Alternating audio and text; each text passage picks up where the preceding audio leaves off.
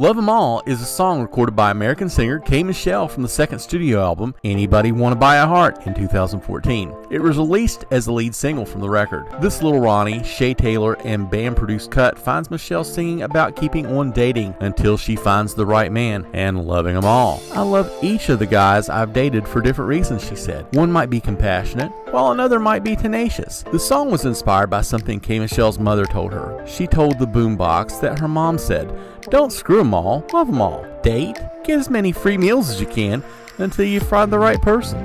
Critics responded positively to Love 'Em All, and it peaked at 26 and 35 on the R&B Hip Hop Airplay and Hot R&B Hip Hop Songs Billboard charts, respectively. An accompanying video released November 3rd, 2014 features Michelle dancing with a chair and singing on a throne. Michelle also promoted Love 'Em All through live performances. Atlantic also released remixes of the single, including one featuring American rapper Jeezy. At the time of this video, the official K. Michelle Love 'Em All music video has over 47 million views. Love 'Em All is a pop rock and R&B ballad, including pounding drums, and just has always been an R&B favorite for me. But hey, let us know what you think of Love 'Em All by K. Michelle, and leave a like and leave a comment down below. Hey, don't forget to hit the subscribe button and bell notification so you never miss a video here on our YouTube channel. You guys have a great day, and peace out.